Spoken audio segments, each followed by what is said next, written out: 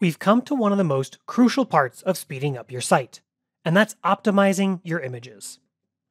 And according to Google, images can account for 60% of a page's total weight. So if you could only work on one aspect to speed up your site, I would encourage you to optimize your images.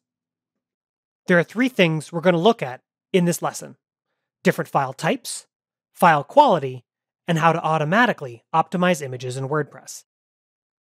Which of these images do you think is the largest file? I saved all the images in the same image editing program. The left is the original, the two in the middle are JPEGs at different qualities, and the last is a PNG file. Now, to my naked eye, they're all very high quality, and I can't tell the differences between them. In this case, the JPEG files are much smaller than the PNG file, and the different quality levels make a big difference.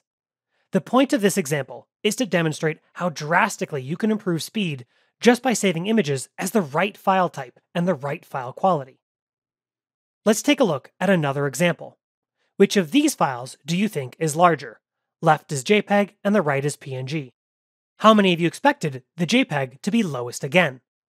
JPEGs and PNG files store pixel data in a completely different way, so they're very good at different things, and you want to save some types of media in one format and other media in a different format.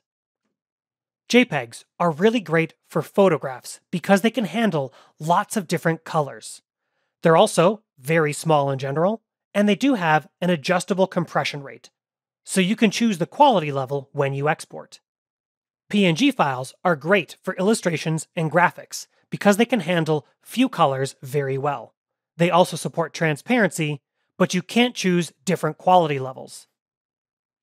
You may have also heard about a different file type called a scalable vector graphic, or an SVG. SVGs use shapes, numbers, and coordinates rather than a giant list of pixels to render graphics. This means they're very easy to scale and they're very small.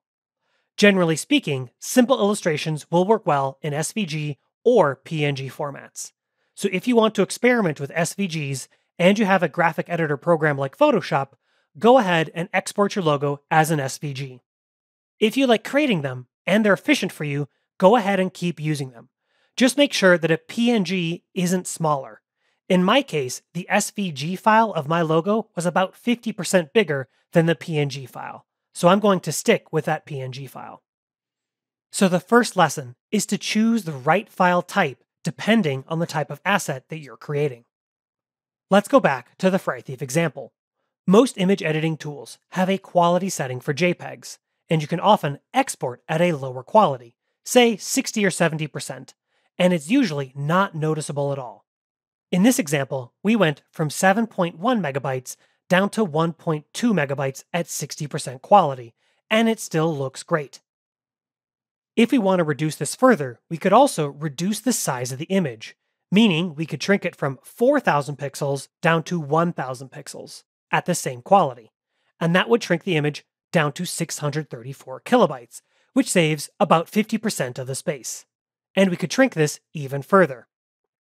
Lucky for us, WordPress will automatically resize images when we upload them. So unless you want an image to be a very specific size, you shouldn't have to resize them manually. When I'm working on my own site, I can export images from an image editing program and upload them directly. But WordPress is great because it can be used by anyone, including people that don't have image editing programs. So you really want to install a plugin that'll automatically optimize images upon upload. This is different than automatically resizing images, which WordPress does by default.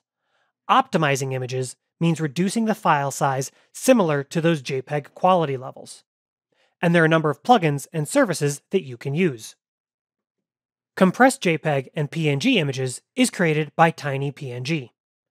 They have a free tier where you can optimize about 100 images a month.